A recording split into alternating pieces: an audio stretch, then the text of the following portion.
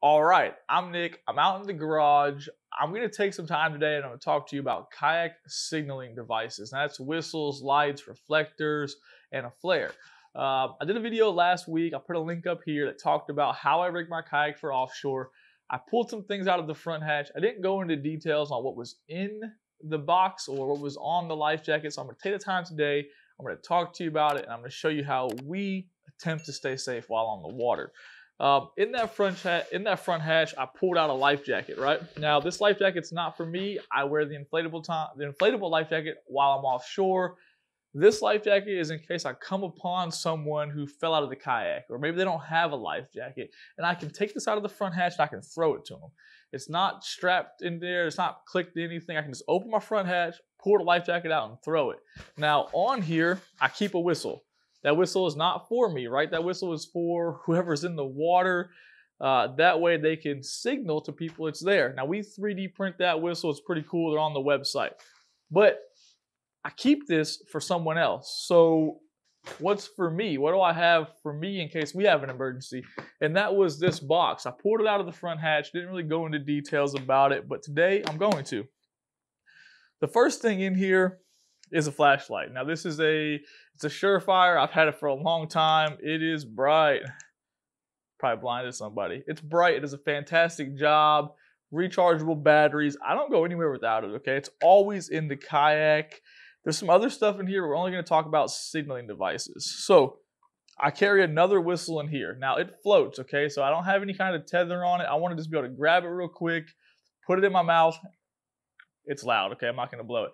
And be good to go. If you do drop it in the water, it floats, no big deal. And obviously it's orange so you can see it. After the whistle and the light, I carry a flare kit. Now in this flare kit, and this is where you're gonna see the redundancies, right? I have one flare that's always out and ready to go. And then there's two more flares in this bag. Inside this bag, and I'll put a link to this stuff below, there's another whistle, okay? So there are whistles everywhere. We're at 3 so far, right?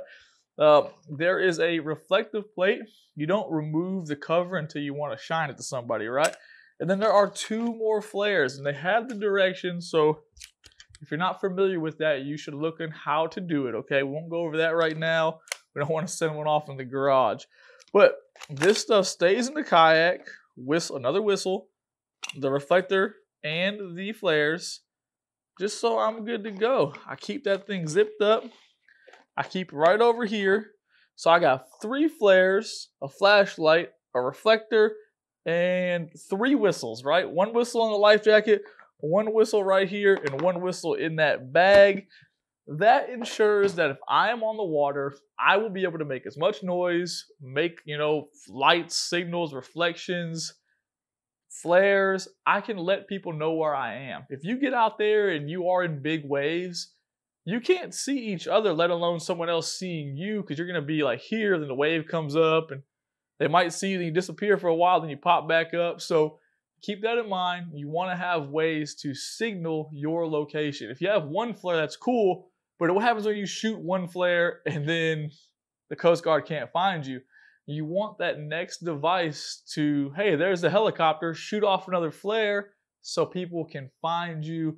Obviously, these are all what ifs. If something bad happens, you should be prepared. Multiple whistles, multiple ways to shine light, and multiple ways to send off flares. That's it. It's super simple, nothing special about it. I will put links below to these items, so if you don't have them, you can purchase them. I appreciate you guys watching. Safety is super important. We're going to go into more details in later videos on other steps we take to stay safe. Thanks for watching.